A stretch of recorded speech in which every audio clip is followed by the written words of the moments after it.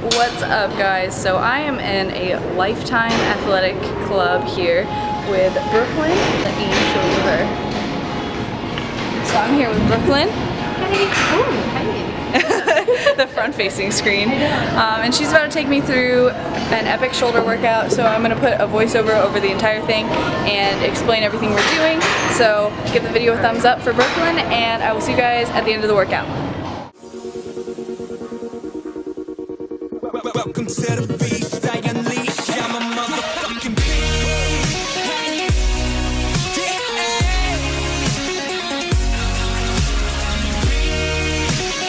Alright, what is up, YouTube? So this was my shoulder workout with Brooklyn Hillenbrand. Make sure you subscribe to her on YouTube and follow her on Instagram. She's an absolute sweetheart and I loved training with her. We are the same age, so it's really cool to connect with someone else that's my age. So to start off the workout, we did 3 sets of 8 of dumbbell seated shoulder press. One thing I want you guys to keep in mind while you're watching this entire workout is that whatever is on top is doing the work. Top meaning parallel to the ceiling. So for dumbbell shoulder press, you are primarily working the front head of the delt. So on that bench there, we have our chest up, shoulders back, and are leaning back slightly onto that bench so that the front delt is completely facing the ceiling and therefore is doing the most work.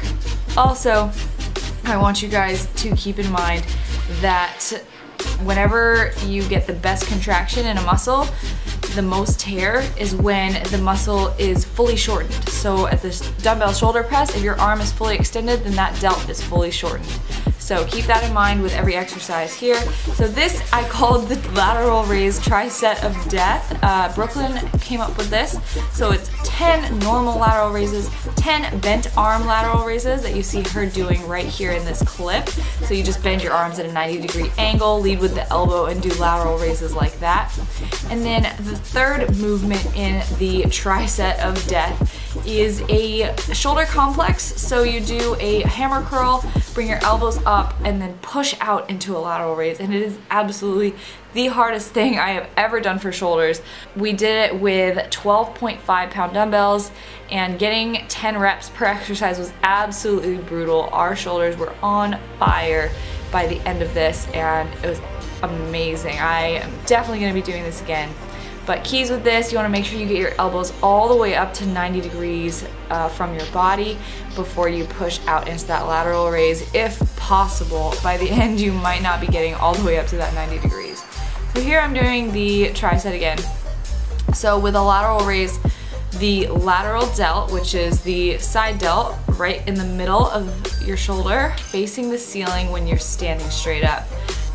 I sometimes even like to lean forward just slightly so that the lateral delt gets more exposure to the ceiling and therefore is doing the most work as well. So this is a tip that I want you guys to think about with not just shoulders, but with any muscle group. So here you see I'm grinding out the last few of this tricep here. I believe we filmed like the last set or the second to last set, but it was absolutely killer. And the mind muscle connection with my lateral delts after this tricep was insane. And usually with lateral raises it's hard for me to connect with my side delts, but I mean this exercise made it so easy. So next up we did a Smith machine barbell upright row. We did a little bit of a wider grip here. So we did 4 sets of 10 to 12. Keys for the upright row. Here you're working your lateral delt, a little bit of rear delt, and your traps. So you want to make sure you're pulling up with the elbows and always keeping your elbows above your wrists. So I never let my wrists come above because then it's just a forearm exercise at that point.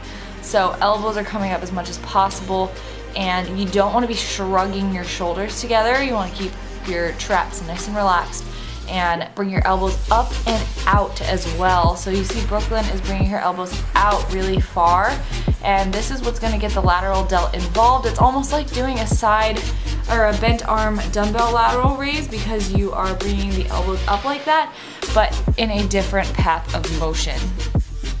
So next up we did a supinated grip barbell front raise. Supinated just means underhand grip, so here on the screen I wrote underhand grip.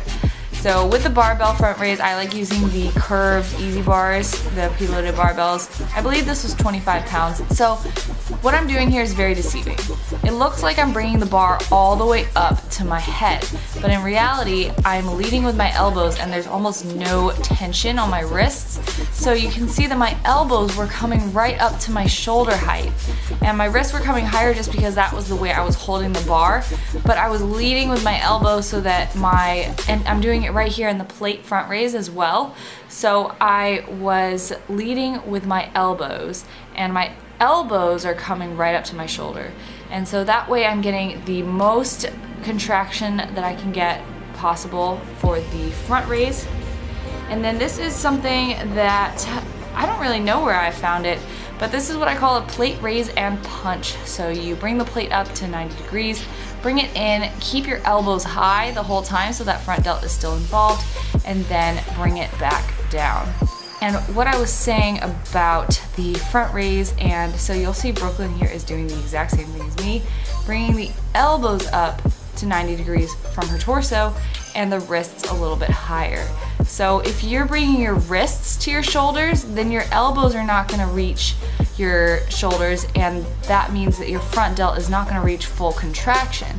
But if you're bringing your wrists above, you're not overreaching with the front raise, you're just bringing your delt to the point of the most contraction. So a lot of people will say like, oh, you're doing it wrong if you're bringing the weight above your face or above your shoulders. That's not necessarily true. It just depends on if your arms are bent or straight. So here Brooklyn's arms are more straight on her plate front raise. So you can see the plate is just coming to her shoulders.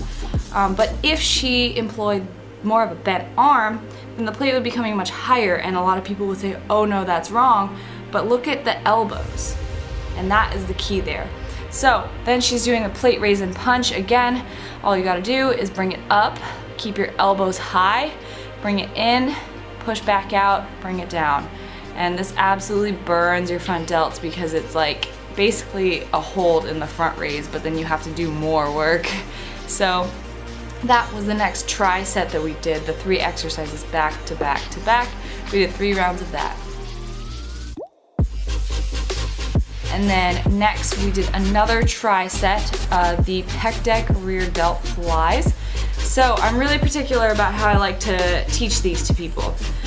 Look at my elbows. They are not facing down. I like to pronate my grip. So my palms are facing down and my elbows are as high as they possibly can be, and I'm trying to rotate my forearm so that my elbow comes up while I am pushing the pec deck back, and I feel it the best that way for rear delts because I'm pretending like someone is pushing against the back of my tricep, against my elbow, and I'm keeping my elbow high so that my rear delt is doing all of the work from the shoulder joint, and my traps, rhomboids, and infraspinatus are not doing any of the work. So then we superset that with the steering wheel, so 5 turns per side. When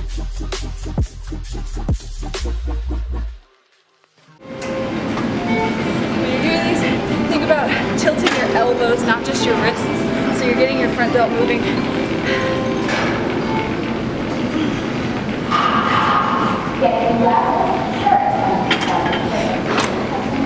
So this instead of this. And then burn out.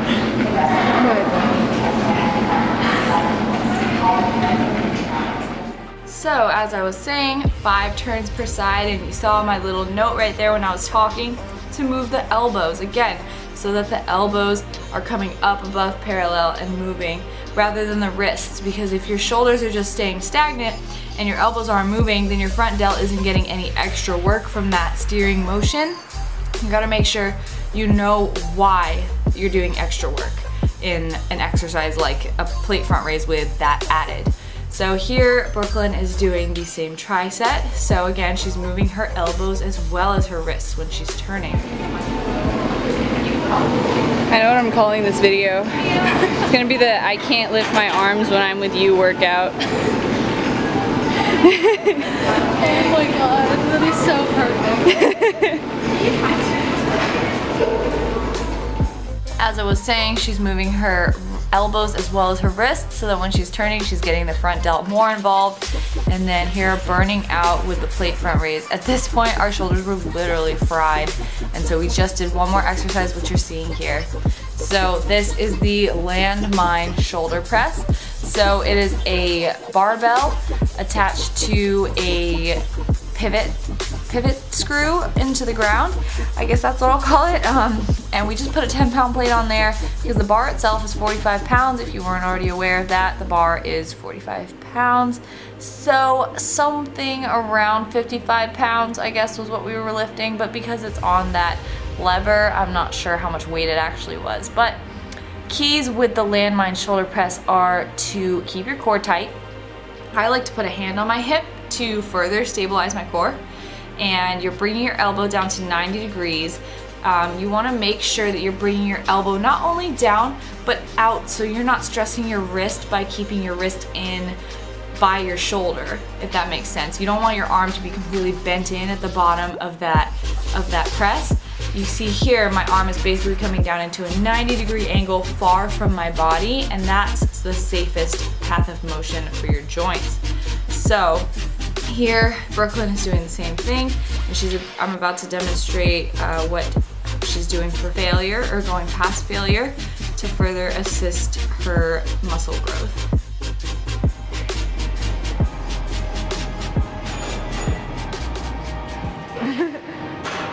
You got it, girl. Assisted reps. Plus.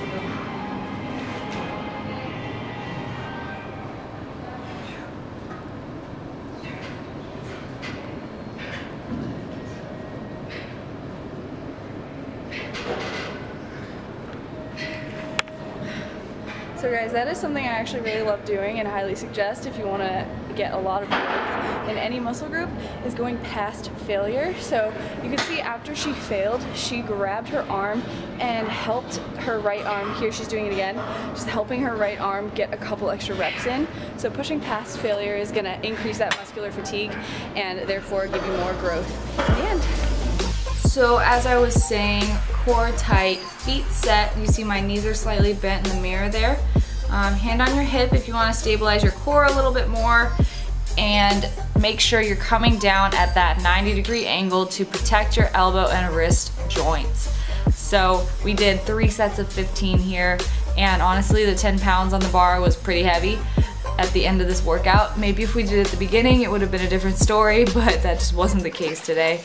So we grinded out 3 sets of 15 here, and I honestly felt it in my abs as well. But that's all. Thank you for watching, and I'll see you guys in the next voiceover. Bye. All about the angles. Sick angles, bro.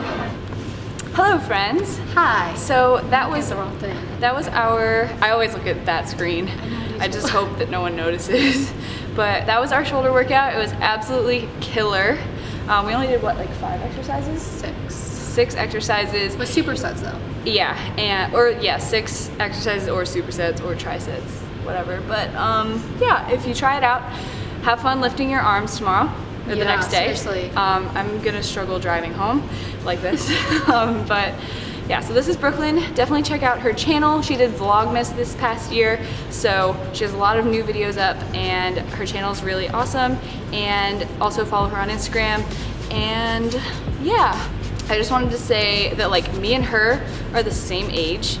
And when I started following Brooklyn, like we were probably like in our senior year of high school or like late junior year. And, like I started following her, like she had no fucking clue who I was. and she was already competing in high school. And she had like 2 or 3 years of lifting on me when I was like still like getting out of my cardio bunny phase. And so a lot of times like I'll look at her, or I'll look at other people in the industry who have had like way more years of lifting under their belt than I have, and I'm like, why don't I have that muscle maturity? Why don't I have that shape? Why don't I have as developed like blank as this person does? And just keep it in perspective. Like you never know how long someone's been training. You never know how far someone is into their journey until you meet them and you ask them and you find out. And so she's literally lifted like twice as long as I have. Like I've lifted for barely 3 years now, I think. Like seriously, maybe 2. And she's been lifting for what, 5? Yeah, a little over 5 now. Yeah. 5 years. So like when I'm comparing myself to someone, like I need to take that into account. And first of all, I shouldn't be comparing myself to anyone, but I just wanted to throw that out there, let you guys know that you are in your own personal stage in your journey and you shouldn't be comparing it to other people. But yeah, I just wanted to say that, and I had a really awesome time lifting with Brooklyn. Do you want to say anything? What Marissa was saying about muscle maturity, it takes years and years of lifting. I competed at 17 in figure, and we were talking about this, and my muscle maturity versus older, I was in women, so as women of all ages, compared to them, was a huge difference. So take the time, don't like jump into cutting down right away, build the muscle mass, so when you do cut down, it's easier, you have lines everywhere, and it's worth it. Yeah, and that goes for my first competition too. Like, I was definitely smaller and skinnier compared to a lot of the women who I was up against. Even in bikini, a lot of the women who do their first shows are like 25, 26 years old and have been lifting for 5, 10 years. And so they're gonna have way more muscle maturity. And so that's why I'm taking a full year to just build. And also, the longer that you're lifting, like the easier it is for you to kind of maintain a leaner physique. So like for me in an off season, like I'll like look a little bit thicker and a little bit fluffier, and I won't keep as much definition just because I'm only 2-3 years into lifting. And so you really need to look at the big picture, because when you've been lifting for like 5 years, for say, like you're bulking, right? Yeah. Like look at her, like like that's doesn't look like someone who's bulking. So the longer that you're lifting, the better you're gonna look in the long term. So just keep that in mind. Keep your goals aimed at the big picture and not short-term satisfaction, because that's not gonna get you anywhere in the long run. So like the video, give it a thumbs up, and subscribe to Brooklyn, subscribe to my channel, and see you guys in the next video. Bye guys.